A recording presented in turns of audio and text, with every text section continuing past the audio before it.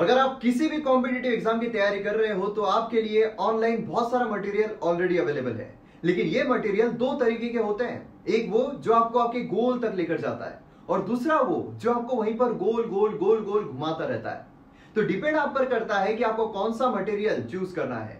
MM academy app ये एक ऐसा प्लेटफॉर्म है जहां पर आपको हाईएस्ट क्वालिटी कंटेंट के जो वीडियोस है वो देखने को मिलेंगे, जहां पर मेरे द्वारा बहुत सारे कोर्सेस आपके लिए लाए जा रहे हैं। जैसे कि मॉडर्न हिस्ट्री का कोर्स ऑलरेडी कंप्लीटली अवेलेबल है, उसी के साथ साथ पॉलिटी का कोर्स चल रहा है, एथिक्स का कोर्स चल रहा है, करंट अफेयर का कोर्स चल रहा है और आने वाले दिनों में और भी सारे कोर्सेज जो है जैसे कि ज्योग्राफी, इकोनॉमी, एनवायरमेंट, बहुत सारे कोर्सेज आपके लिए आने वाले हैं और ये कोर्सेज हाईएस्ट क्वालिटी के रहेंगे जो आपको आपकी प्रिपरेशन में काफी ज्यादा हेल्प करेंगे। तो आप एमएम एकेडमी ऐप को डाउनलोड कीजिए और जो डेमो लेक्चर्स है उन्हें एक बार देखिए।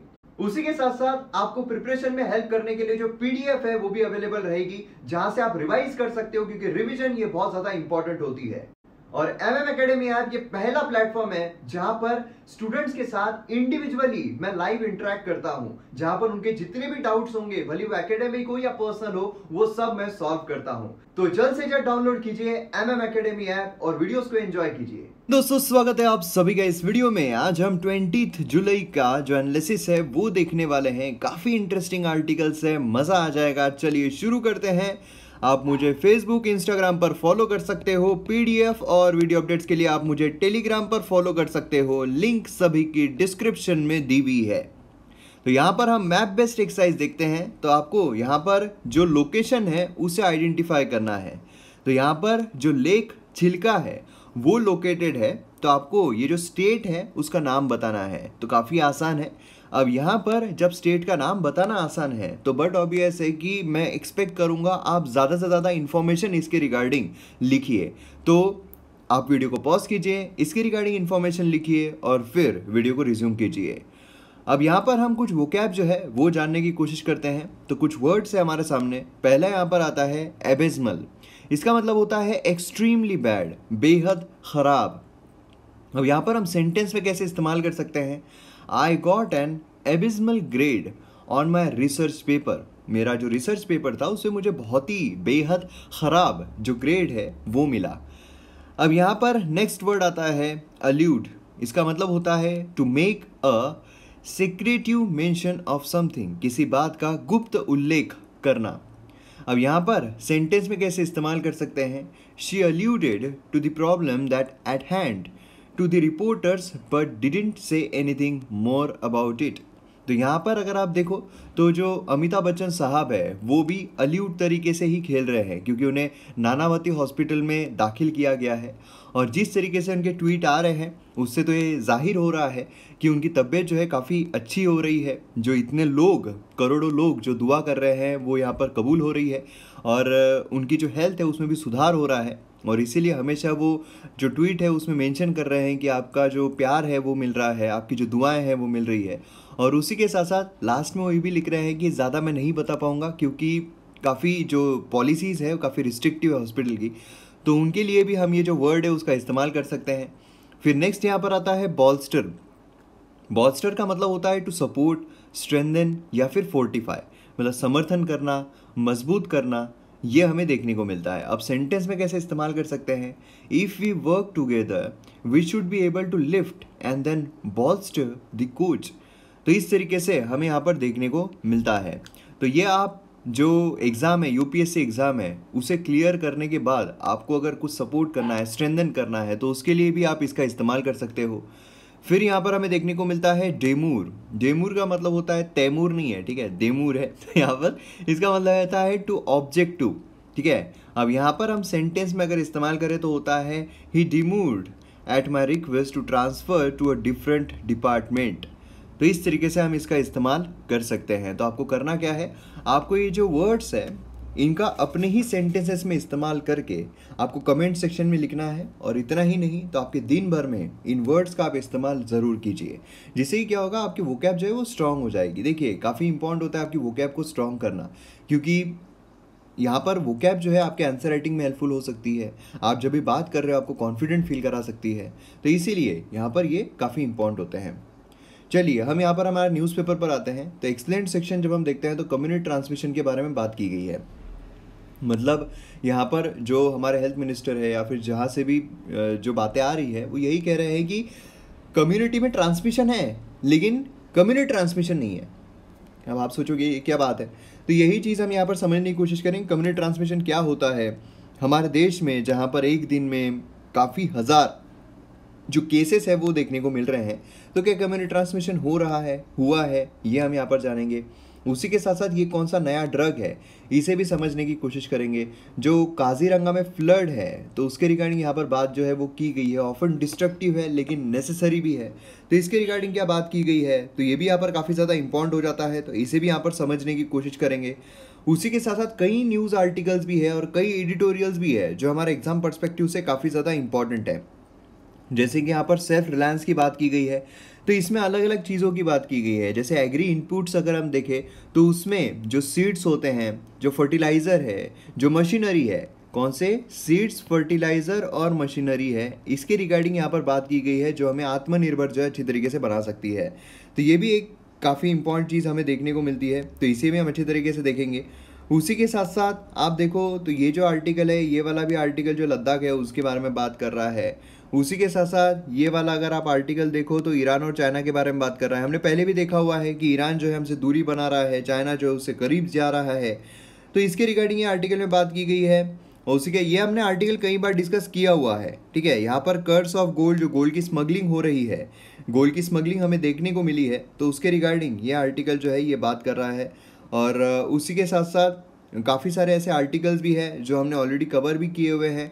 यहाँ पर आप न्यूज़ आर्टिकल देख सकते हो कि reduce crop, lockdown dip in demands. मतलब यहाँ पर क्या हो रहा है कि जो सप्लाई एंड डिमांड है उसके रिगार्डिंग हम काफ़ी इंटरेस्टिंग चीज़ जो है वो समझने की कोशिश करेंगे। उसी के साथ साथ यहाँ पर आप देखो तो जो ट्राई है उसे यहाँ पर नेटवर्क ब्लॉक रेफरेंस ऑफरिंग यहाँ पर क्यों करना पड़ रहा है, ये सारी चीज़ें यहाँ पर देखने की कोशिश हम करेंगे, ठीक है। चलिए तो शुरू करते हैं आज के एनालिसिस को। तो यहाँ पर पहला ही आर्टिकल हम देख रहे हैं, reduce crop, lockdown dip in demand make आलू अ न्यू प्याज, tomato prices to go up to. मतलब यहाँ पर बेसिकली क्या हो रहा है, जो टोमेटो के प्राइजेस हैं वो यहाँ पर ऊपर जा सकते हैं। तो हमें ये समझना पड़ेगा सबसे पहले तो कि प्राइजेस जो है वो ऊपर नीचे होते क्यों है। देखिए सब कुछ चलता है डिमांड एंड सप्लाई पर। यहाँ पर आप देख सकते हो कि अलग अलग जो पोटैटो प्राइजेस है, उसी के साथ साथ यहाँ पर आप टोमेटो के प्राइजेस देखिए, यहाँ पर ओनियन के प्राइजेस देखिए, है ना। यहाँ पर आप देखिए इन दी फाइनल एंड कहाँ पर आए हैं, ये फाइनल एंड से कहाँ पर जा रहे हैं, तो ये हमें देखने को मिल रहे हैं टोटल प्राइजेस। अब देखिए जो भी चीज़ें हैं, प्राइजेस जिसकी ऊपर नीचे होती है, वैल्यू जिसकी ऊपर नीचे होती है, भले ही वो ये मटेरियल्स हो, भले ही वो ऑयल हो, भले ही वो हमारी करेंसी हो डॉलर के मुकाबले, उसी के साथ साथ कोई भी चीज़ हो, ये सब मार्केट जो है उसकी डिमांड एंड सप्लाई पर चलती है। किस पर चलती है, डिमांड एंड सप्लाई पर चलती है। अब ये कॉन्सेप्ट मैंने आपको कई बार बताया हुआ है, एक बार फटाफट रिवाइज कर लेते हैं उन लोगों के लिए भी जो ये नए ज्वाइन कर रहे हैं। अब यहाँ पर अगर आप देखो डिमांड जो है वो अगर इंक्रीज होती है, ठीक है, तीन चीज़ें हैं, demand, supply and value. Value मतलब हम प्राइस भी इसको समझ सकते हैं, ठीक है। तो यहाँ पर आप समझ लीजिए कि अगर डिमांड बढ़ रही है तो वैल्यू या फिर प्राइस जो है उसमें क्या होगा, उसमें बट ऑब्वियस है बढ़ोतरी होगी। डिमांड अगर कम हो रही है तो प्राइजेस में क्या होगा, गिरावट होगी। एकदम आसान है, इंडिविजुअल हमने सिर्फ ये दो पर्सपेक्टिव को लिया है। अब हम यहाँ पर सप्लाई को लेते हैं, इंडिविजुअल सप्लाई और वैल्यू को लेते हैं। अब यहाँ पर सप्लाई अगर इंक्रीज होता है तो फिर प्राइजेस में क्या होगा, सप्लाई बहुत ज़्यादा हो गया, ठीक है, तो बट ऑब्वियस है कि उसके प्राइजेस जो है उसकी वैल्यू जो है वो गिर जाएगी। अगर सप्लाई कम हो जाता है तो प्राइजेस जो है वो बढ़ जाएगी। ये इंडिविजुअल इन दोनों का हो गया। अब दोनों को कंसिडर करते हैं, डिमांड एंड सप्लाई को कंसिडर करते हैं। डिमांड काफ़ी ज़्यादा है, सप्लाई भी ज़्यादा है, तो प्राइजेस मॉडरेट रहेंगे, है ना। लेकिन डिमांड बहुत ज़्यादा है, सप्लाई अगर कम हो जाता है तो फिर प्राइजेस बहुत ज़्यादा बढ़ जाएंगे। डिमांड अगर कम है, ठीक है, सप्लाई अगर कम है तो फिर प्राइजेस मॉडरेट रहेंगे। लेकिन डिमांड अगर कम है, सप्लाई बहुत ज़्यादा है, तो प्राइजेस उसकी वैल्यू बहुत ज़्यादा गिर जाएगी। तो ये जो चीज़ है, ये जो आपको प्रोबेबिलिटी दिखाई दे रही है, तो ये काफ़ी ज़्यादा इंपॉर्टेंट है। इसी के हिसाब से हमें जितनी भी प्राइजेस है, फूड कमोडिटीज़ बोलिए, जो भी बोलिए, उसके यहाँ पर फ्लक्चुएट होते हुए देखने को मिलते हैं। लास्ट ईयर की अगर हम बात करें तो प्याज जिसने सभी को रुला दिया था, मतलब कि अगर किसी घर में प्याज पाया गया तो उसके घर पे इनकम टैक्स की रेट गिर जाए, तो इस जो चीज़ें हैं वो हमें देखने को मिल रही थी। इस साल यही हाल जो है वो आलू का नज़र आ रहा है, ठीक है। अब यहाँ पर टमाटर जो है उसका भी यही हाल नज़र आ रहा है, काफ़ी डियर हो रहा है। अब हम देखते कौन सा है। देखिए 3 वैल्यूज़ हमें देखने को मिलती है। एक होता है जो सबसे इम्पॉर्टेंट क्या है, जो मैन्युफैक्चरर है, मैन्युफैक्चरर देता है रिटेलर को, रिटेलर देता है नहीं सॉरी, मैन्युफैक्चरर देता है होलसेलर को, होलसेलर देता है रिटेलर को, रिटेलर देता है कंज्यूमर को। तो ये एक हमें जो चेन है वो देखने को मिलती है। मैन्युफैक्चरर ने अगर दिया 100 रुपये में, होलसेलर ने इसको दिया 200 रुपये में, और इसने इसको दिया 300 रुपये में। अब यहाँ पर अगर आप देखो तो हमारे यहाँ पर ये जो दे रहा है इसके लिए कोई इंडेक्स नहीं है, लेकिन यहाँ पर इसके लिए इंडेक्स है जिसे हम कहते हैं होलसेल प्राइस इंडेक्स। फिर उसके बाद रिटेलर जो देता है उसे कहा जाता है कंज्यूमर प्राइस इंडेक्स। तो इस तरीके से हमारे यहाँ पर जो इन्फ्लेशन है वो देखा जाता है कंज्यूमर प्राइस इंडेक्स के ऊपर, कि ये जितना बढ़ेगा, अगर ये बढ़ रहा है मतलब यहाँ पर इन्फ्लेशन बढ़ रहा है, ये कम हो रहा है, ये हमारे लिए देखा जाता है। ठीक है। और यहाँ पर आरबीआई जो है वो क्या करती है, आरबीआई जो है उसका मोटो होता है कि भैया 2 से लेकर तो यहाँ पर 6 तक जो इन्फ्लेशन है वो रहना चाहिए, 2 से कम भी नहीं होना चाहिए, 6 से ऊपर भी। इन्फ्लेशन मतलब क्या है, महंगाई। तो यहाँ पर कंज्यूमर प्राइस इंडेक्स जो है वो देखने को मिल रहा है 6.09 जून में। अब रिजर्व बैंक का जो टारगेट है 4 से लेकर 6 तक का अपर टारगेट है ना, वैसे तो 2 से लेकर 6 तक का है, मतलब 4 + -2 इतना यहाँ पर टारगेट रहना है। आइडियली यहाँ पर 4 रहना चाहिए। तो ये जो है इससे ऊपर हमें देखने को मिल रहा है। अब यहाँ पर बढ़ क्यों रहे हैं, तो यहाँ पर पोटैटोज अगर हम देखें, ठीक है, तो करंट प्राइस जो है इंक्रीज हो रहा है mainly due to lower production. मतलब यहाँ पर बेसिकली हो क्या रहा है, प्रोडक्शन कम हो रहा है। मतलब इन तीनों में से क्या हो रहा है, इन तीनों में से सप्लाई जो है वो कम हो रहा है। तो सप्लाई कम होगा तो बट ऑब्वियस है वैल्यू जो है वो बढ़ जाएगी, प्राइजेस बढ़ जाएगी। देखिए तीनों चीज़ों का जो कॉम्बिनेशन है वो काफ़ी ज़्यादा इंपॉर्टेंट है, डिमांड सप्लाई एंड वैल्यू। ठीक है, तो इन तीनों का ही देखना कि क्या हो रहा है जिसकी वजह से प्राइजेस जो है इंक्रीज या डिक्रीज हो रहा है किसी भी चीज़ में। ठीक है। अब अगर आप ऑयल देखोगे, ऑयल के प्राइसेस जो इतने कम हो रहे हैं तो बट ऑब्वियसली डिमांड जो उसकी कम हो रही है ना, इसलिए ऑयल प्राइसेस कम हो रहे हैं। तो इस तरीके से सभी इसमें आपको तीनों के बाद रिगार्डिंग ही देखना पड़ेगा क्या हो रहा है, जैसे कि ऑयल प्राइसेस जो है वो यहाँ पर मतलब किसी भी चीज़ की वैल्यू जो है वो कम या फिर ज़्यादा हो रही है। तो इसमें बेसिकली सप्लाई का रोल है। ठीक है। अब यहाँ पर आप देखिए एक इंपॉर्टेंट चीज़ यहाँ पर ये भी आ रही है कि लास्ट ईयर देखा जाए तो ओनियन जो है उसकी भी सप्लाई यहाँ पर कम हो गई थी, सप्लाई कम हो गई थी, तो वैल्यू जो है प्राइजेस जो है काफ़ी ज़्यादा बढ़ गए थे। अब इंपॉर्टेंट चीज़ यहाँ पर यह है कि क्यों यहाँ पर हो रहा है, सप्लाई कम क्यों हो रहा है। तो पोटैटो ग्रोइंग स्टेट जो है जैसे कि उत्तर प्रदेश हो गया, वेस्ट बंगाल हो गया, उन्होंने यहाँ पर बल्क ऑफ द प्रोड्यूस जो है वो कोल्ड स्टोरेज में रख दिए हैं, क्योंकि हम यहाँ पर स्टोर करके रखें, हमें यहाँ पर अच्छी वैल्यू नहीं मिल रही तो हम कोल्ड स्टोरेज में रख देंगे, तो हम यहाँ पर मार्केट में सप्लाई जो उसका कम कर देंगे, ऐसा यहाँ पर देखने को मिल रहा है। रेगुलर टेबल पोटैटो या फिर मोटा आलू जो है वो सोल्ड किया जा रहा है from the cold storage Uttar Pradesh में एट दी ₹19 to 20 पर kg। ठीक है। अब यहाँ पर अगर आप देखो तो if there was no demand drop from lockdown, rate जो है वो टच कर लेते थे 23 to 24 पर kg। मतलब आप देखिए यहाँ पर दूसरा पर्सपेक्टिव भी ओपन हो गया। ध्यान से देखा आपने स्टेटमेंट क्या बोल रहा है, ये स्टेटमेंट ये बोल रहा है कि सप्लाई जो है वो कम हो रही है क्योंकि कोल्ड स्टोरेज में रखा जा रहा है, सप्लाई कम हो रही है तो वैल्यू यहाँ पर बढ़ रही है। ठीक है, वैल्यू यहाँ पर हो गई है 19 से लेकर तो 20 रुपये पर kg। अब यहाँ पर एक डिमांड का भी फैक्टर आ रहा है कि डिमांड जो है वो भी यहाँ पर गिरी है, डिमांड इंक्रीज नहीं हो, डिमांड गिरी है तो बट बेसिकली ये लेवल में हमें देखने को मिल रहा है। अगर डिमांड यहाँ पर बढ़ती तो फिर ये 23 to 24 पर kg हमें देखने को मिलता था। ठीक है, तो ये चीज़ हमें यहाँ पर देखनी है। डिमांड भी यहाँ पर कम है, डिमांड कम है, सप्लाई कम है, तो यहाँ पर मॉडरेट हमें रेट देखने को मिल रहे हैं। ठीक है, तो ये चीज़ एक इंपॉर्टेंट है। उसी के साथ साथ यहाँ पर आप देखोगे तो 15 to 16 चला गया था, लेकिन अब यहाँ पर फिर से ऊपर आ चुका है। ठीक है, ये एक चीज़ यहाँ पर इंपॉर्टेंट है। अब यहाँ पर आप देखोगे तो प्रोडक्शन कॉस्ट जो है वो बताया जा रहा है 9 से 10 रुपये पर kg। फिर कोल्ड स्टोरेज का भाव यहाँ पर लगाया जा रहा है और ये यहाँ पर 13 to 14 रुपीज़ आता है। और अब यहाँ पर डिमांड जो है वो तो नीचे है, लेकिन सप्लाई यहाँ पर नीचे होने की वजह से जो प्राइजेस है वो यहाँ पर बढ़ चुके हैं। अब मई में अगर आप देखो प्राइस जो है की होलसेल मार्केट में सच एज कोलार, कर्नाटका, आंध्र प्रदेश, ये सब में अगर देखा जाए तो क्रैश हुए हैं ₹3 to 5 पर kg। ये भी हमें यहाँ पर देखने को मिला है। तो बेसिकली मैंने ये लाया क्यों है आपके सामने, जिससे कि अगर कभी भी आपको जो पोटैटो है, टोमेटो है, आने वाले दिनों में अगर उसकी प्राइसेस बढ़ती हुई नजर आए तो आपको पता रहना चाहिए कि सप्लाई जो है वो कम होने की वजह से हुआ है। दूसरी चीज़ डिमांड जो है वो यहाँ पर थोड़ी बहुत बढ़ रही होगी, इसके वजह से हुआ है। तो ये चीज़ यहाँ पर देखने को मिल रही है। अब कोल्ड स्टोरेज जो है ये भी आपको पता रहना चाहिए, कोल्ड स्टोरेज में रखा जाता है जिससे कि अच्छे दाम उन्हें मिलने पर वो बेच देते हैं। ठीक है। अब नेक्स्ट यहाँ पर हमें देखने को मिल रहा है अनसैकलिंग for self reliance. अनसैकलिंग for self reliance, Reliance मतलब क्या है, रिलायंस मतलब रिलायंस इंडस्ट्रीज की बात नहीं हो रही है। ठीक है, खुद पर आत्मनिर्भर जो बनना है उसके रिगार्डिंग यहाँ पर बात की गई है। कौन सी चीज़ें इंपॉर्टेंट है, 3 चीज़ों के बारे में बात की गई है। एग्री इनपुट अगर देखा जाए तो 3 चीज़ों के बारे में बात की गई है। एक तो बात की गई है सीड्स के बारे में, दूसरी बात की गई है फर्टिलाइज़र के बारे में, और तीसरी बात की गई है मशीनरी मतलब ट्रैक्टर जो है उसके बारे में। तो 3 चीज़ों के बारे में बात की गई है जो हम यहाँ पर देखने वाले हैं। अब यहाँ पर आप देखोगे गुड सीड्स जो है ये कैटलिस्ट होते हैं एग्रीकल्चर में संपूर्ण तरीके से चेंजेस लाने के लिए। हमें आत्मनिर्भर बनना है, मतलब क्या है कि हमारी जो चीज़ें हैं उसे क्वालिटी प्रोवाइड करनी है। क्वांटिटी तो हम दे देंगे किसी भी तरीके से बनाकर, ठीक है, लेकिन क्वालिटी इंपॉर्टेंट है ना। इसीलिए यहाँ पर MM एकेडमी ऐप पर आप देखोगे तो जितने भी कोर्सेस आपको क्वालिटी वाले मिल रहे हैं, क्वालिटी, यहाँ पर क्वालिटी बहुत इंपॉर्टेंट होती है। नहीं तो क्वांटिटी तो आपको हर जगह मिल जाएगी, मतलब हर कोई यहाँ पर बना कर आपको दे सकते हैं, लेकिन क्वालिटी जो है वो यहाँ पर इंपॉर्टेंट हो जाती है। तो इसीलिए यहाँ पर गुड सीड्स जो है वो कैटलिस्ट होते हैं एग्रीकल्चर में चेंज के लिए। ग्रीन रिवॉल्यूशन अगर आप देखोगे तो हमने 18,000 tons of high yielding varieties जो है व्हीट सीड्स की वो इम्पोर्ट की थी। जब ग्रीन रिवॉल्यूशन हुआ था, ग्रीन रिवॉल्यूशन शुरू किससे हुआ था, गेहूं व्हीट जो है उससे हुआ था, और हमने इंपोर्ट किए थे हाई यील्डिंग सीड्स जिससे कि हमारी क्वालिटी जो है वो काफ़ी ज़्यादा ऊपर हो जाए, ठीक है। तो ये चीज़ यहाँ पर काफ़ी ज़्यादा इंपॉर्टेंट है। तो अगर हमें आत्मनिर्भर बनना है तो हमें यहाँ पर high yielding variety of seeds जो है वो चाहिए रहेगी। अब यहाँ पर आप देखिए एक चीज़ आ रही है Indian council of agricultural research, जिसका आईकार आ रहा है टू इम्प्रूव देम।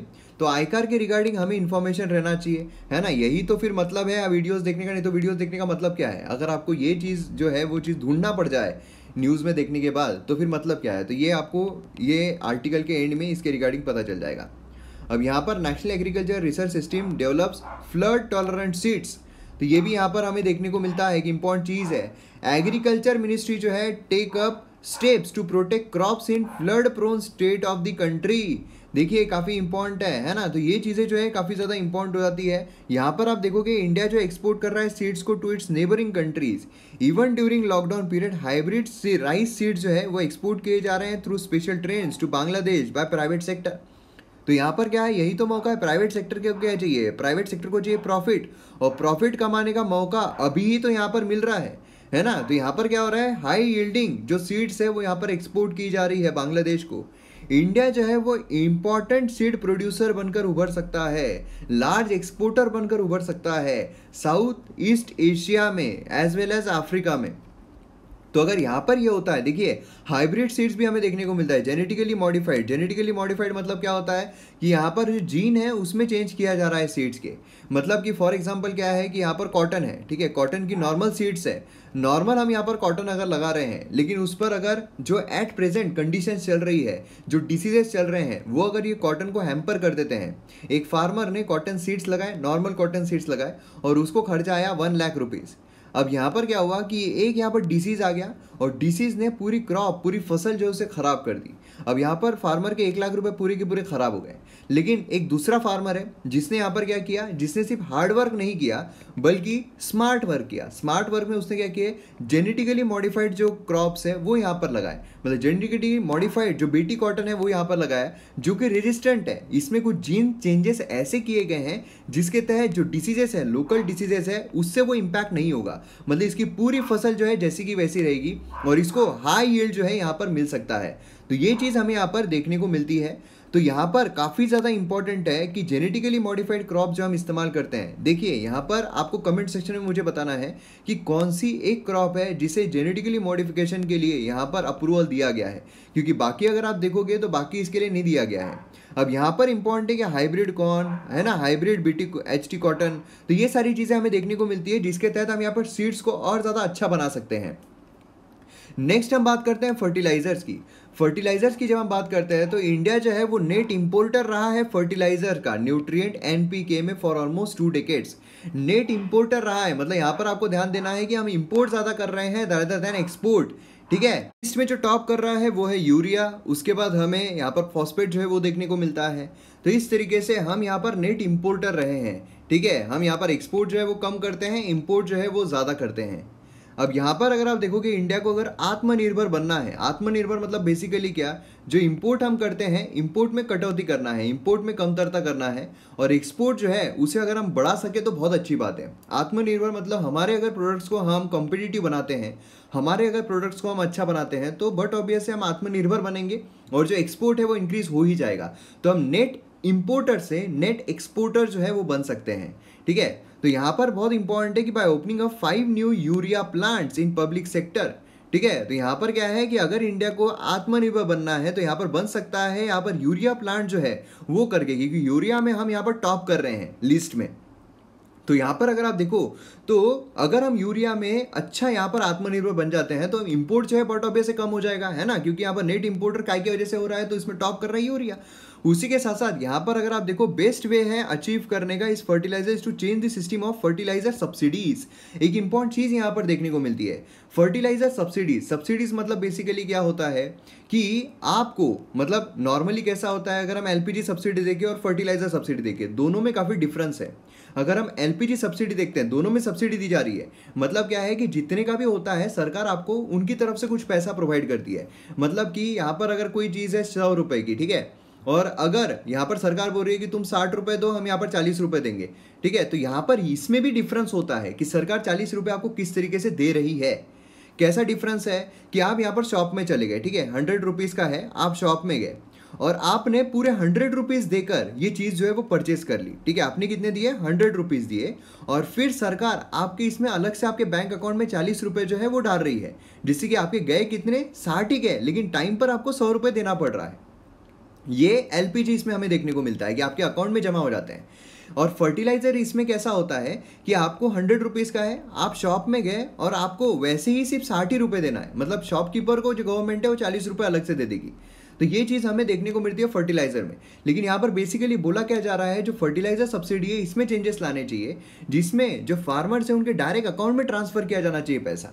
मतलब क्या है कि पूरे 100 रुपये जो है या फिर 40 रुपये या फिर 60 रुपये आप सीधा फार्मर के अकाउंट में डाल दो, जिससे कि क्या होगा कि उसे यही परचेस करने के लिए ये नहीं रहेगा, वो जो चाहे वो परचेस कर सकता है, उसे जो चाहे वो परचेस करना पड़ेगा। मतलब अगर उसे लगता है कि मेरे लिए ये ज़रूरी है तो ये परचेस कर सकता है, उसे लगा मेरे लिए ये ज़रूरी है तो ये परचेस कर सकता है, उसे लगा मेरे लिए ये ज़रूरी है तो ये परचेस कर सकता है। मतलब सॉइल की रिक्वायरमेंट के हिसाब से वो जो यूरिया चाहे, जो फर्टिलाइजर चाहे, जो चीज़ चाहे वो परचेस कर सकता है, ठीक है। इससे क्या होगा, उसे ज़्यादा बेनिफिट मिलेगा, वो बाध्य नहीं रहेगा कि मुझे यही चीज़ खरीदनी है।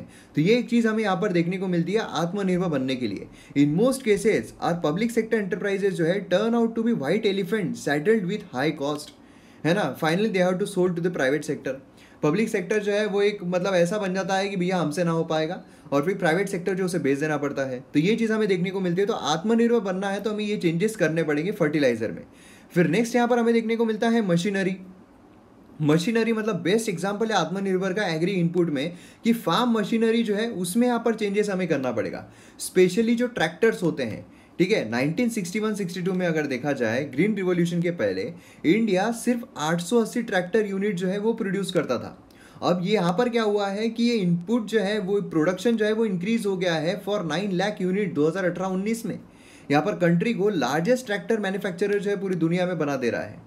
इंडिया जो है वो एक्सपोर्ट भी करता है ऑलमोस्ट 92,000 ट्रैक्टर्स, लार्जली अफ्रीकन और एशियन कंट्रीज में। ये कैसे हुआ, ग्रीन रिवॉल्यूशन ने यहाँ पर पुश दिया था। ग्रीन रिवॉल्यूशन जो है उसने यहाँ पर पुश किया था। उसी के साथ साथ यहाँ पर डी लाइसेंसिंग जो है 1991 में जो हमने एलपीजी रिफॉर्म्स लेकर आए, उसकी वजह से भी काफ़ी ज़्यादा बूस्ट मिला था। ट्रैक्टर कंपनीज जो है वो कम्पीट करती है और यहाँ पर बेटर प्रोडक्ट्स लाती है low cost per. Mahindra and Mahindra अगर आप देखोगे तो ये यहाँ पर ऑलमोस्ट 40% शेयर जो है उसका हमें इसमें देखने को मिलता है। तो इससे हमें पता चलता है कि हमें इसमें भी जो रिफॉर्म्स है वो ला सकते हैं, जिससे कि और ज़्यादा आत्मनिर्भर हम यहाँ पर बन सकते हैं। हमारे पास पोटेंशियल बहुत है, बस यहाँ पर ज़रूरत है उसे रिफाइन करने की।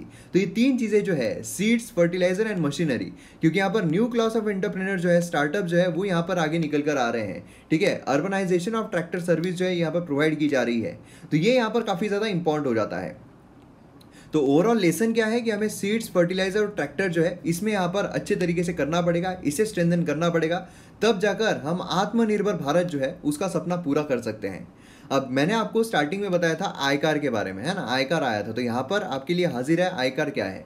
हेडक्वार्टर इसका दिल्ली में हमें देखने को मिलता है। Indian council of agriculture research एक ऑटोनॉमस ऑर्गेनाइजेशन है under the department of agricultural research and education, dare के अंडर में आता है, ठीक है। Ministry of agriculture and farmer welfare अगर हम देखेंगे, गवर्नमेंट ऑफ इंडिया, फॉर्मली से कहा जाता है imperial council of agriculture research, establish की गई 16 जुलाई 1929 को, registered societies under societies registration act, तो ये भी काफ़ी ज़्यादा इंपॉर्टेंट है। चलिए नेक्स्ट इस पर जाते हैं, पिंकर इन लद्दाख, तो इसके रिगार्डिंग यहाँ पर आर्टिकल जो है वो बात कर रहा है, तो हम थोड़ा फास्ट में देख लेंगे क्योंकि काफ़ी सारी चीज़ें हमने ऑलरेडी इसकी कवर की हुई है।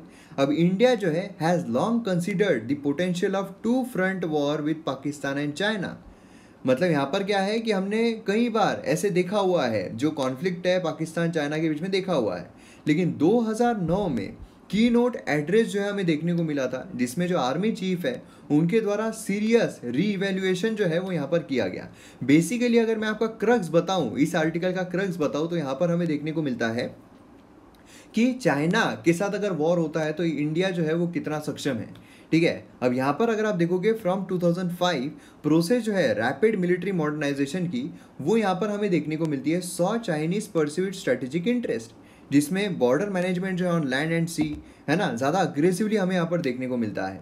लिमिटेड और फेयरली जो एक्सपेरिमेंट्स है वो हमें यहाँ पर देखने को मिलते हैं। अब यहाँ पर अगर आप देखोगे तो चाइना रिलेटेड ट्रेंड जो है वो यहाँ पर हमें कौन से इसमें देखने को मिलते हैं, first enhance PLA assertiveness in eastern Ladakh, दूसरा हमें देखने को मिलता है announcement of belt and road initiative, ठीक है, उसका एम्बिशियस प्रोजेक्ट हमें ये देखने को मिलता है। तो यहाँ पर बेसिकली क्या है कि देखिए एट प्रेजेंट अगर देखा जाए ना, तो इंडिया जो है वो अगर यहाँ पर तैयार नहीं है वॉर के लिए, तो चाइना भी तैयार नहीं है, क्योंकि चाइना जो है उसने यहाँ पर काफ़ी सारे चेंजेस किए हुए हैं, काफ़ी सारे इन्वेस्टमेंट किए हुए हैं अलग अलग कंट्रीज़ में, और उसी के साथ साथ चाइना जो उसकी पॉलिसी यहाँ पर देखने को मिल रही है ज़्यादातर डेब्ट ट्रैप की, कि भाई डेब्ट ट्रैप में फंसा दो जो कंट्रीज़ है, ईरान जो है वो इसका नया विक्टिम देखने को मिल सकता है आने वाले दिनों में, अगर वो संभलता नहीं है तो यहाँ पर डेब्ट ट्रैप जो है उसमें फंसा दो, जो भी कंट्रीज़ है उनको यहाँ पर क्या करो, कर्जों में डुबा दो, है ना, ये हमें यहाँ पर देखने को मिलता है। अब पाकिस्तान जो है वो यहाँ पर क्या कर रहा है, जो भी यहाँ पर वो टेररिज्म करता है, तो चाइना जो है उससे रिलेटेड चीज़ें हमें देखने को मिल रही है, चाइना को पूरा समर्थन है। अब देखिए एक तरफ हमें ये भी देखने को मिलता है कि चाइना ने जब भी पाकिस्तान के साथ वॉर हुआ है इंडिया का, चाइना जो है क्या वो क्लोज नहीं था, बट ऑब्वियसली क्लोज था, लेकिन चाइना ने हमेशा ये बोला है कि हाँ पाकिस्तान हम तुम्हारे साथ हैं, हाँ बेटा तुम चलो आगे बढ़ो हम तुम्हारे साथ हैं, लेकिन कभी भी वो न्यूट्रल रहा है। जब पाकिस्तान के साथ वॉर हुआ तो ऐसा नहीं चाइना, लेकिन यहाँ पर कैसा है, चाइना आया तो पाकिस्तान जो है वो कूदेगा, तो ऐसी सिचुएशन हमें देखने को मिल सकती है। प्रोग्रेसिवली यहाँ पर अगर हम देखें चाइना का जो एटीट्यूड है टुवर्ड्स द कश्मीर इशू, ये यहाँ पर 2008-9 में शेप लेते हुए देखने को मिला था, है ना। अब जहाँ भी यार हमने यहाँ पर स्पेशल स्टेटस को हटा दिया था, तो चाइना ने यहाँ पर काफ़ी प्रखरते से बताया था कि भैया हमको यहाँ पर ये चीज़ पसंद नहीं आई है। अब BRI अगर आप देखोगे probably long in making, China Pakistan economic corridor जो ये पार्ट है BRI का, ठीक है। अब यहाँ पर अगर आप ये देखोगे चाइना पाकिस्तान इकोनॉमिक कॉरिडोर, इससे रिलेटेड भी काफ़ी सारे कॉन्फ्लिक्ट जो है वो चल ही रहे हैं।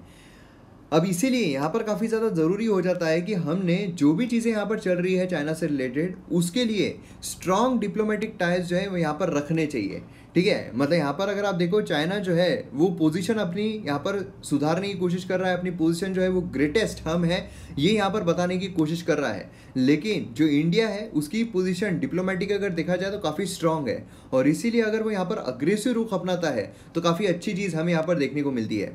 अब यहाँ पर आप देखिए म्यूचुअलिटी जो है इंटरेस्ट की वो इंक्रीज हुई है, मिलिट्री कोऑर्डिनेशन जो है वो लार्ज पार्ट रहा है ओवरऑल स्ट्रेटेजी का। चाइना जो है मे force further escalation this season depending upon how world response, उसके जो एक्सपांशनिज्म की पॉलिसी है उस पर वर्ल्ड कैसा रिस्पॉन्स करता है उस पर यहाँ पर रहेगा, कितना वो डीएस्केलेट और ज़्यादा पीछे होगा। अब प्राइम मिनिस्टर जो है उनके ऑब्जर्वेशन के हिसाब से on एक्सपांशनिज्म have no place in modern era, क्योंकि देखिए यहाँ पर क्या है, जो मोदी जी ने बोला है कि एक्सपांशनिज्म की जो पॉलिसी है उसका कोई मॉडर्न एरा में रोल नहीं है, ये सीधा मैसेज जा रहा है चाइना को और सीधा कन्फ्रंटेशन हमारी तरफ से देखने को मिल रहा है ना। That is where Pakistan come in to force multiplier to keep the option open as far as timing is concern. अब यहाँ पर एक इंपॉर्टेंट चीज़ क्या आती है, चाइना जो है उसने यहाँ पर मेजर मिस्टेक किया of creating face of that is thought it could win without fighting but now मियर्ड in the situation, है ना। यहाँ पर क्या हो रहा है, उसने गलती कर दी है, हवा में थूकने वाले को ये पता नहीं है कि थूक पलट कर उसी पर गिरेगा। नेक्स्ट यहाँ पर हमें देखने को मिलता है कम्युनिटी ट्रांसमिशन के बारे में। अब कम्युनिटी ट्रांसमिशन अगर आप देखोगे बहुत सारी तरफ से देखने को मिल रहा है गवर्नमेंट की तरफ से कि कम्युनिटी में ट्रांसमिशन हो रहा है लेकिन कम्युनिटी ट्रांसमिशन नहीं हो रहा है। ये मतलब ये तो अजीब ही चीज़ हो गई यार। ठीक है, बेमौसम बरसात हो रही है लेकिन बरसात में मौसम नहीं है तो मतलब कुछ भी मतलब वो ये है ना उसका जो ये है अपना क्या अर्नब गोस्वामी का कुछ भी वैसा यहाँ पर ये देखने को मिल रहा है।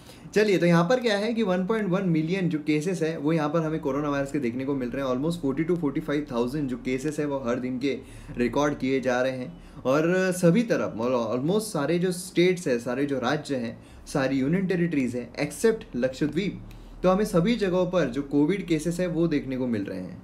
अब यहाँ पर एक इम्पॉर्टेंट है कि कम्युनिटी ट्रांसमिशन क्या है, जो इतना हम सुन रहे हैं कम्युनिटी ट्रांसमिशन क्या है। अब देखिए क्या होता है, स्टार्टिंग में जब कोरोना वायरस हमारे यहाँ पर आया था, ध्यान से देखिएगा ये, ठीक है, काफ़ी इंपॉर्टेंट चीज़ मैं बता रहा हूँ। जब कोरोना वायरस हमारे यहाँ पर आया था तो बोला जा रहा था कि सिर्फ फॉरेन कंट्री से ही आ रहा होगा, और इसीलिए जो ट्रांसमिशन है उसके लिए टेस्टिंग किसकी की जा रही थी, जिनकी रिकॉर्ड हिस्ट्री है कि वो बाहर कंट्री से आए हैं। मतलब कि अगर मैं किसी बाहर कंट्री से आ रहा हूँ तो फिर मेरी यहाँ पर टेस्टिंग की जाएगी, मुझे यहाँ पर आइसोलेशन में रखा जाएगा, मुझे यहाँ पर क्वारंटीन रखा जाएगा, और मैं किन किन लोगों से मिला हूँ वो देखा जाएगा। ठीक है, मतलब मेरा डायरेक्ट कांटेक्ट किस किस से आया है वो देखा जाएगा। अब यहाँ पर क्या होता है कि मेरे जो डायरेक्ट कॉन्टैक्ट्स है वो तो पता चल गए हैं, है ना। मेरे डायरेक्ट कॉन्टैक्ट मतलब मेरे पेरेंट्स है वो डायरेक्ट कॉन्टैक्ट्स है, तो उनको यहाँ पर आइसोलेशन पर रखा जाएगा, उनको क्वारंटीन पर रखा जाएगा। अब कम्युनिटी ट्रांसमिशन में क्या होता है कि यहाँ पर सोर्स पता है ना, मतलब मैं जो बाहर से आया हूँ मेरा सोर्स पता है, मगर यहाँ पर क्या होता है कि जो ट्रांसमिशन है कम्युनिटी ट्रांसमिशन में सोर्स पता नहीं होता है। मतलब कि अगर मैं चला जाऊँ, ठीक है, मैं चला जाऊँ हॉस्पिटल में, पहले की बात मैं बता रहा हूँ, मैं चला जाऊँ हॉस्पिटल में, मैं बोल रहा हूँ कि मेरी तबीयत खराब है, मुझे बुखार है, तो मुझे पहले कुछ सवाल पूछे जाएंगे कि आप ट्रैवल हिस्ट्री है क्या, मैं बोलूँगा नहीं है। फिर पूछा जाएगा कि आप मतलब किसी कोविड पेशेंट के कांटेक्ट में आए हो क्या, मैं बोलूँगा नहीं। तो फिर बोलेंगे नहीं, आपको ये माइल्ड है, आपको टेस्ट वेस्ट कराने की ज़रूरत नहीं है। लेकिन अब क्या हो रहा है कि अब सोर्स ही पता नहीं है कि भैया कहाँ से हो रहा है कहाँ से नहीं है, पता ही नहीं है। अब बाहर वाले तो गए, बाहर वाले तो रिकवर भी हो गए, लेकिन अब यहाँ पर कम्युनिटी जो है अंदर के अंदर इतना ट्रांसमिट हो रहा है कि मतलब एक इंसान है, ठीक है, ये इंसान है, इसको पता ही नहीं है इसको वायरस हुआ है, ये चला गया मैकडी में खाने के लिए। अब मैकडी में जितने भी देने वाले लोग हैं उनको भी हो गया, जो आजू बाजू में बैठने वाले लोग हैं उनको भी हो गया, इनको भी पता नहीं उनको हो गया है। फिर ये 3 लोग जो है ये अलग अलग, मतलब जो सलमान खान की मूवी आई थी ना जय हो, उसमें जो बोला गया 3 लोगों की मदद करो, फिर वो 3 लोगों की मदद करेंगे, ऐसी चेन बनेगी तो कितने लाखों हो जाएंगे। यही चीज़ यहाँ पर देखने को मिल रहा है कम्युनिटी ट्रांसमिशन। ये तो 3 तक भी सीमित नहीं है, ये तो बम फैल रहा है, फैलता ही फैलता जा रहा है। ये होता है कम्युनिटी ट्रांसमिशन। तो कम्युनिटी ट्रांसमिशन सिंपली इसका मतलब क्या होता है कि यहाँ पर इतना वाइड स्प्रेड हो गया है कम्युनिटी में कि अब काफ़ी डिफिकल्ट हो गया है। अगर इम्पॉसिबल नहीं तो काफ़ी डिफिकल्ट, इम्पॉसिबल तो नहीं है। देखिए, मगर मुझे हो रहा है मैं बता सकता हूँ कहाँ किस किस से मैं मिला हूँ, लेकिन सभी के बारे में बता सकता हूँ कि नहीं। लेकिन फिर वो लोग, जब तक मेरे को यहाँ पर पता चला है कि कोरोना वायरस है, तब तक उन लोगों ने कितने लोगों को स्प्रेड कर दिया है ये यहाँ पर बताना काफ़ी मुश्किल हो जाता है ना। तो यहाँ पर इन्फेक्शन जो है किन किन लोगों में फैला है ये बताना काफ़ी मुश्किल हो जाता है। सोर्स और चेन जो है इन्फेक्शन का वो अब यहाँ पर स्टैब्लिश नहीं की जा सकती है कि भैया चेन क्या होगी, सोर्स क्या होगी। चेन को ब्रेक करना है तो भैया चेन तो पता होना चाहिए, चेन को तोड़ना है तो चेन के बारे में तो पता होना चाहिए, तो ये चीज़ नहीं बता सकते हैं, है ना। तो ये काफ़ी प्रॉब्लमेटिक चीज़ जो है हमें देखने को मिलती है। अब यहाँ पर क्या हो रहा है, अब देखिए भले ही बहुत सारे लोग बोल रहे हैं, लेकिन आप खुद देखिए, आप खुद इमेजिन कीजिए कम्युनिटी ट्रांसमिशन क्या नहीं हो रहा है। तो ये काफ़ी मतलब एक ये हो गया कि कम्युनिटी ट्रांसमिशन नहीं हो रहा है, ये मतलब कुछ भी बात हो गई, है ना। अब यहाँ पर बोला जा रहा है India is not in very bad situation considered it's size and population. हाँ, पॉपुलेशन जिस तरीके से है उस हिसाब से अगर देखा जाए तो काफ़ी कम लोगों को हुआ है। अब यहाँ पर कोई कम्युनिटी ट्रांसमिशन नहीं हुआ है या नहीं हो रहा है ऐसा यहाँ पर बोला जा रहा है। अब यहाँ पर आप देखोगे India with population of 135 crore with 10 lakh cases, percentage approximately 0.8% जो है वो देखने को मिल रहा है पॉपुलेशन। आप सोचिए, हर्ड इम्यूनिटी की बहुत सारे लोग बात कर रहे थे, है ना, बहुत सारे लोग बात कर रहे थे हर्ड इम्यूनिटी 10 लाख लोगों को हुआ है 0.8%, सिर्फ 0.8%, ठीक है, मतलब केसेस हुए हैं अगर पॉपुलेशन के हिसाब से देखा जाए। और किस तरीके का सिनारियो आपको देखने को मिल रहा है, आप दिल्ली मुंबई में देख लो, हॉस्पिटल्स नहीं है, कुछ नहीं है। हर्ड इम्यूनिटी के लिए 60% पॉपुलेशन को होना चाहिए, 50% पॉपुलेशन को होना चाहिए। सोचिए क्या हालत होगी। चलिए, तो यहाँ पर क्या मैटर करता है, तो देखिए मैटर तो अब नहीं करता है, क्योंकि there is no definite community transmission. Text book में कोई डेफिनेशन जो है वो नहीं दी गई है। लेकिन अब यहाँ पर अगर देखा जाए तो अब ये हो रहा है, जो स्प्रेडिंग है वो चल ही रही है ना। तो यहाँ पर अगर आप एक्सेप्ट करो या ना करो उससे कोई फ़र्क नहीं पड़ने वाला है, क्योंकि अगर आप बोलते भी हो कम्युनिटी ट्रांसमिशन हुआ है तो उससे भी क्या चेंजेस हो जाएंगे, अगर आप बोलते हो कम्युनिटी ट्रांसमिशन नहीं हुआ है उससे भी क्या चेंजेस हो जाएंगे, मेजर्स में क्या चेंजेस हो जाएंगे, एकदम से क्या अलग से कोई ब्रह्मास्त्र लेके आ जाएंगे कि भैया हाँ अब ये हम छोड़ रहे हैं कि सभी को पैक करके सूरज पर लेके चल जाएंगे कि इतनी हीट जो है वो बर्दाश्त नहीं कर पाएगा, फिर सूरज पर लेकर जाके फिर वापस लेकर आ जाएंगे। ऐसा तो कुछ अलग होने नहीं वाला है ना। प्रिकॉशन जो है वो उतने ही लेने वाले हैं, उतनी सेफ्टी प्रिकॉशंस लेने वाले हैं, कुछ भी चेंज नहीं होने वाला है। तो अब इससे कोई फ़र्क नहीं पड़ता है, आप मानो या ना मानो। नेक्स्ट यहाँ पर हमें देखने को मिल रहा है कि आइटोलिजुमब, तो ये एक नई जो हमें ड्रग है वो देखने को मिल रहा है। और जो हमारा drug control general of India है उन्होंने भी यहाँ पर इमरजेंसी की सिचुएशन में इसे अप्रूव कर दिया कि भैया तुम यहाँ पर ले सकते हो। ड्रग क्या है, तो ये अगर आप देखोगे ये एक एग्जिस्टिंग ड्रग है जो कि यहाँ पर सोरियासिस के लिए इस्तेमाल की जाती है। ठीक है, ये क्रॉनिक स्किन डिसीज़ है। सोरियासिस आपको पता होगा, स्किन जो है वो मतलब बहुत खुजाने लगती है, फिर स्किन डिसीज़ जो है वो हो जाता है। तो ये जो है क्रॉनिक स्किन डिसीज़ है जिसमें अनरेगुलेटेड ग्रोथ जो है सम स्किन स्केल्स का वो देखने को मिलता है, जो रेड पैचेस डेवलप हो जाते हैं मोस्टली नीज़ में, एल्बोज़ में। ठीक है, तो ये हमें देखने को मिलता है। अब यहाँ पर इसके लिए ड्रग जो है डेवलप किया गया था। ठीक है, ड्रग का नाम जो है काफ़ी ज़्यादा इम्पॉर्टेंट है। ठीक है, आइटोलिजुमब। तो ये थोड़ी प्रोनाउंसिएशन में अलग हो सकता है, लेकिन इसी तरीके का प्रोनाउंस हम कर लेते हैं। अब यहाँ पर अगर आप देखोगे तो ये अप्रूव क्यों किया गया है इमरजेंसी यूज़ के लिए, कोविड के लिए।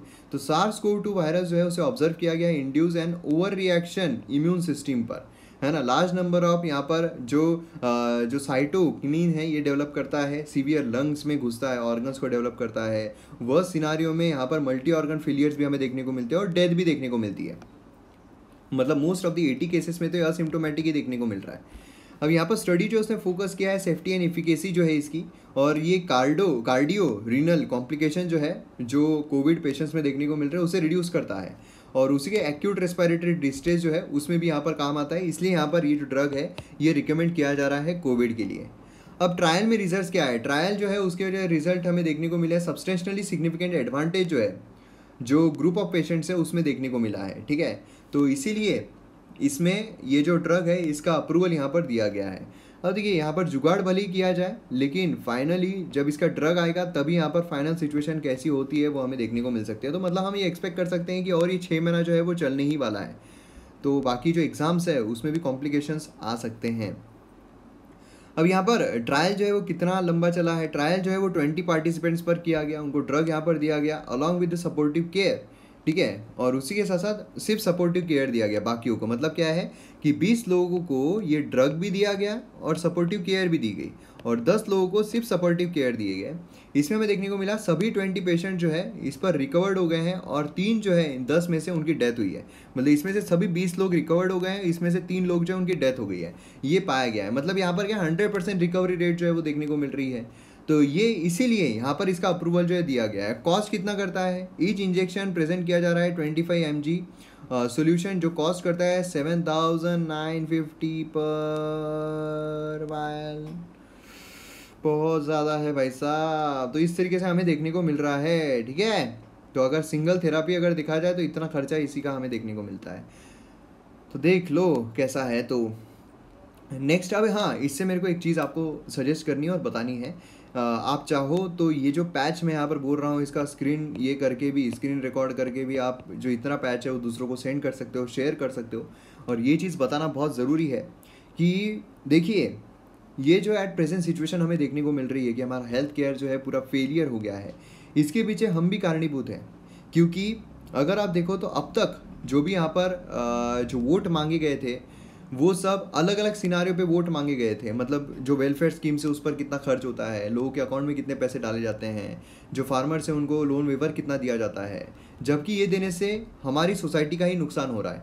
और हमने कभी हेल्थ केयर पर, एजुकेशन पर कभी तवज्जो दिया ही नहीं, है ना। तो इसीलिए हमारी भी जो फ्यूचर जनरेशन है उन्हें भी इस तरीके की जो चीज़ें हैं वो ना फेस करनी पड़े। इसलिए हमारी रिस्पॉन्सिबिलिटी, हमारे यूथ की रिस्पॉन्सिबिलिटी है कि हम यहाँ पर अकाउंटेबल बनाए सरकार को on the grounds of health and education. तो अब से आप यहाँ पर प्रण लीजिए कि जो पॉलिटिशियन हेल्थ एंड एजुकेशन के ऊपर ज़्यादा तवज्जो देता है रेदर दैन बाकी फालतू की चीज़ों पर, तो उन्हें हम यहाँ पर वोट देंगे। ठीक है, ये कास्ट वास्ट छोड़ देना चाहिए। अभी यहाँ पर कोई फर्क पड़ रहा है कि यहाँ पर कोई भी कास्ट का हो, कोई भी रिलीजन का हो, कोई भी समाज का हो, कि कोरोना यहाँ पर छोड़ रहा है किसी को? अगर हेल्थ केयर पर हम ध्यान देते तो सभी जो धर्म के लोग हैं, सभी जो जाति के लोग हैं, उन्हें यहाँ पर इसका फ़ायदा मिल सकता था। और इसीलिए ये चीज़ बहुत इंपॉर्टेंट है कि आप यहाँ पर अब जब भी वोट करें तो अकाउंटेबिलिटी इन 2 ग्राउंड्स पर ज़्यादा रखें। ठीक है, यहाँ पर आप लिस्ट बनाना चाहिए कि भैया कौन से ग्राउंड पर मैं ज़्यादा यहाँ पर वोट देने वाला हूँ, ज़्यादा यहाँ पर मार्क्स उसे मिलने वाले हैं। हम नहीं तो बहुत सारी इस पर हम यहाँ पर स्कोर कार्ड बनाते हैं, लेकिन जब हम वोट करने जाते हैं तो अंदाजी टोला, यहाँ पर जो देखा जाएगा उसे हम वोट दे देंगे। ये कौन सी डेमोक्रेसी हुई, है ना? तो यही मुझे आपको बताना था। चलिए, तो यहाँ पर जो एनुअल फ्लड है वो देखने को मिलता है काजीरंगा नेशनल पार्क में, और ये एसेंशियल क्यों है ये भी यहाँ पर बात की गई है। अब यहाँ पर आप देखोगे फ्रेश वेव जो है फ्लड की वो आसाम में देखने को मिली है। 73 यहाँ पर मारे गए हैं और नियरली 40 लाख लोग जो है अक्रॉस द स्टेट अफेक्ट किया है। 85% ऑफ काजीरंगा नेशनल पार्क और टाइगर रिजर्व जो है वो यहाँ पर सबमर्ज्ड हमें देखने को मिल रहा है। तो काजीरंगा नेशनल पार्क आप यहाँ पर देख सकते हो, ऑलमोस्ट सबमर्ज जो है वो देखने को मिल रहा है। अब फ्लड जो है काजीरंगा की इकोसिस्टम में उसका क्या योगदान हमें देखने को मिलता है। आसाम जो है ट्रेडिशनली फ्लड प्रोन है, वहाँ पर हमें ज़्यादा फ्लड जो है वो देखने को मिलता है। 1055 square kilometre KNPTR sandwiched between Brahmaputra river और करबी यहाँ पर हमें देखने को मिलता है, कोई एक्सेप्शन नहीं है। और यहाँ पर अगर आप देखा जाए एंटायर एरिया जो है काजीरंगा का वो फॉर्म्ड हुआ है एल्यूअल डिपॉजिट से, फ्रॉम ब्रह्मपुत्र और उसकी ट्रिब्यूटरीज से। ठीक है, ये एक चीज़ काफ़ी इंपॉर्टेंट है, प्रीलिम्स पर्सपेक्टिव से पॉइंट काफ़ी इंपॉर्टेंट है। अब यहाँ पर अगर आप देखोगे तो हर्बीवोर डोमिनेटेड एरिया है काजीरंगा का, ये काफ़ी इंपॉर्टेंट है कि जो ग्रासलैंड स्टेटस है वो यहाँ पर मेंटेन रहे। ठीक है, important that we maintain its grassland status, and if it were not for annual flood the area जो है वो यहाँ पर वुडलैंड बन जाएगा। समझ रहे हो आप? यहाँ पर बेसिकली क्या है, बेसिकली यहाँ पर ये बोला जा रहा है कि जो फ्लड काजीरंगा में आता है, एनुअल फ्लड हमें देखने को मिलता है, तो यहाँ पर जो ग्रासलैंड है वो इससे मेंटेन रहता है। अगर यहाँ पर फ्लड ना आए तो ये यहाँ पर वुडलैंड जो है उसमें तब्दील हो जाएगा, और काजीरंगा में जो भी वाइल्ड लाइफ देखने को मिल रही है, जो भी चीज़ें हमें डाइवर्सिटी देखने को मिल रही है, वो वहाँ पर नहीं रहेगी। तो यहाँ पर अगर आप देखोगे number of animals specially old week can not survive the flood, only the one with superior gene survive, ये भी यहाँ पर बोला गया है। अब फ्लड जो है वो प्रॉब्लमेटिक हो सकता है कि काजीरंगा के लिए। अब यहाँ पर अगर आप देखोगे तो पहले जो फ्लड आता था 1 in 10 years आता था। ठीक है, लेकिन अब इसकी तादाद जो है वो बढ़ गई है, ऑलमोस्ट हर साल हमें फ्लड देखने को मिलता है। क्लाइमेट चेंज यहाँ पर हो रहा है और इसीलिए फ्लड जो है वो यहाँ पर काफ़ी डिवास्टेटिंग भी होते जा रहे हैं। पहले अगर आप देखिए नेचर जो है ना, नेचर जो चीज़ें बनाता है वो उसके हिसाब से बनाता है। मतलब कि यहाँ पर अगर फ्लड आ भी रहा है तो हमारे लिए वो फ्लड है, लेकिन देखा जाए तो हमारे नेचर के रिवाइवल है, नेचर के लिए एक अच्छी चीज़ है। लेकिन अभी हो गया है कि ये सारी प्रॉब्लम्स की वजह से जो हमने ही क्रिएट की है उसकी वजह से क्या हो रहा है कि फ्लड जो है काफ़ी बुरी तरीके से आ रहा है, डिवास्टेटिंग हो रहा है, बहुत सारे एनिमल्स को मार रहा है, बहुत सारे एनिमल्स को सबमर्ज कर रहा है, और उसी के साथ साथ यहाँ पर इंजर्ड भी कर रहा है। एनिमल जो है वो अडॉप्ट कर लेते हैं फ्लड को नेचुरली, लेकिन जब पानी जो है वो सर्टेन लेवल पर हीट हो जाता है तो यहाँ पर वो क्या करते हैं, सेफर हायर ग्राउंड पर यहाँ पर जाना पसंद करते हैं। अब पास्ट में अगर आप देखो काजीरंगा और करबी जो है पार्ट थे सेम लैंडस्केप के। अब यहाँ पर क्या हुआ है कि नेशनल हाईवे जो उसको यहाँ पर पार कर रहे हैं जो एनिमल्स है वो, क्योंकि फ्लड इतना ज़्यादा बढ़ रहा है। तो अब यहाँ पर क्या होता है, जो ह्यूमंस है वो तो अपना इंक्रोचमेंट नहीं रोकेंगे, तो फिर यहाँ पर एनिमल्स ह्यूमन कॉन्फ्लिक्ट होता है, और जो एनिमल्स की रखवाली करने की बात आज इंसान कर रहा है उन्हीं एनिमल्स को मार देता है।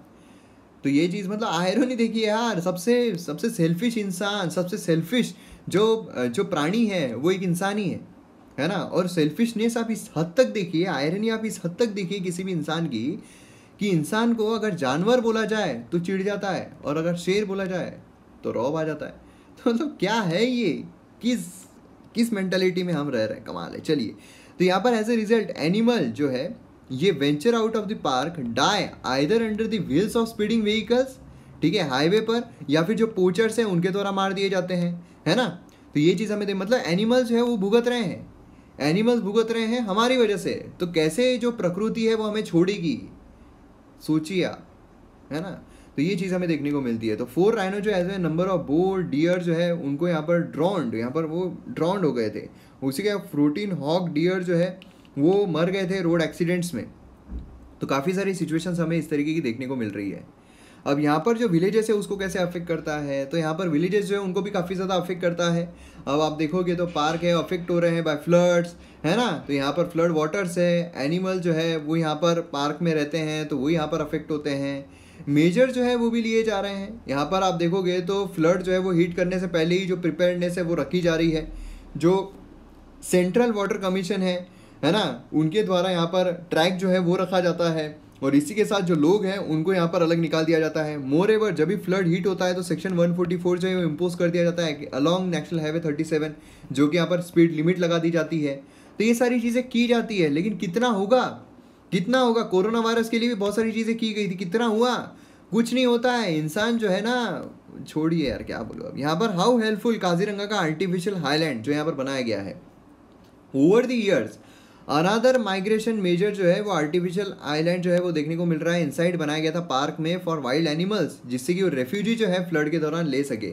तो ये यहाँ पर काफ़ी हेल्प कर रहा है in reducing number of animal casualties flood के दौरान। तो ये भी एक चीज़ जो है काफ़ी ज़्यादा हेल्पफुल उनके लिए हो रही है। तो यहाँ पर सोल्यूशन क्या है, तो सोल्यूशन ये एक इम्पॉर्टेंट चीज़ है। यहाँ पर आप देखोगे एक्सपर्ट जो बिलीव करते हैं कि यहाँ पर जो एनिमल कॉरिडोर है उसे यहाँ पर ज़्यादा सिक्योरिंग बनाना चाहिए, सेफ पैसेज जो है वो यहाँ पर दिया जाना चाहिए टू दी कर्बी हिल्स, ठीक है। नहीं तो क्या है, वो हाईवे पर आकर उनकी डेथ हो रही है। 35 किलोमीटर लॉन्ग फ्लाईओवर कंस्ट्रक्ट किया जाना चाहिए over the national highway 37, propose किया गया था सेंटर के द्वारा सितंबर 2019 में। अब यहाँ पर आप देखोगे अप्रैल 2019 में सुप्रीम कोर्ट ने बैन कर दिया था सभी type of mining related activities इस पार्क के पास, ठीक है। लेकिन फिर भी होता है क्या, अब तो यहाँ पर ये है कि भैया अब तो ये मौका हो गया है कि हमारे यहाँ पर इकोनॉमी इतनी नीचे जा रही है, तो अब तो जो करना है वो करो, है ना। नए कंस्ट्रक्शन यहाँ पर बैन कर दिए गए, सब हो गया, लेकिन कुछ नहीं हो सकता अब। Apart from facilitating safe and अनहिंड्रेड wild life movement, यहाँ पर कहा गया है कि इनिशिएटिव जो है लिए जाने चाहिए कंजर्वेशन अप्रोच के लिए, ठीक है। वैल्यू जो है वो यहाँ पर दी जानी चाहिए, जिससे कि एनिमल्स क्या करेंगे, ऊपर चले जाएंगे जब भी फ्लड आ रहा है, फिर नीचे आ जाएंगे यहाँ पर उनके प्रॉपर इसके लिए। तो यहाँ पर सब कुछ अच्छे तरीके से हो सकता है। नेचर ने सबके लिए सब कुछ सोए बनाई हुई है। जहाँ फ्लड आ रहा है वहाँ पर हिल भी दिया गया है कि भैया तुम ऊपर जाकर रह सकते हो, है ना। तो ये चीज़ काफ़ी ज़्यादा इंपॉर्टेंट है कि कैसे यहाँ पर लोग जो है अपना व्यवसाय करते हैं। अब यहाँ पर ग्लांस में अगर देखिए यूनेस्को आ रहा है, हेडक्वार्टर में पेरिस फ्रांस में देखने को मिलता है। फाउंड किया गया था 16 नवंबर 1945 London United kingdom. Present organ United nation economic and social council, ये देखने को मिलता है। बाकी जो डिटेल इन्फॉर्मेशन है यहाँ पर आप देख सकते हो। और ऑर्गेनाइजेशन के 193 मेंबर्स है। तो यहाँ पर डेवलप करता है एजुकेशनल टूल, जिससे कि लोग जो है वो यहाँ पर अच्छे तरीके से हो सके, free of hate and intolerance. तो ये भी चीज़ काफ़ी ज़्यादा इंपॉर्टेंट है। तो यहाँ पर मैप बेस्ड एक्सरसाइज, यहाँ पर जो स्टेट मैंने आपसे पूछा था वो है उड़ीसा। तो मैं उम्मीद करता हूँ उड़ीसा के रिगार्डिंग जो भी इन्फॉर्मेशन है वो आपने ज़रूर लिखी होगी। तो ये हमारे वीडियो का एंड। वीडियो अगर आपको पसंद आता है, देखिए काफ़ी मेहनत लगती है, शेयर कर दिया करो यार। जो भी ग्रुप है, व्हाट्सएप ग्रुप बोलिए, फेसबुक बोलिए, जहाँ भी शेयर करना है करो, टैग करना है टैग करो। तो मिलते हैं अगले वीडियो में। जय हिंद।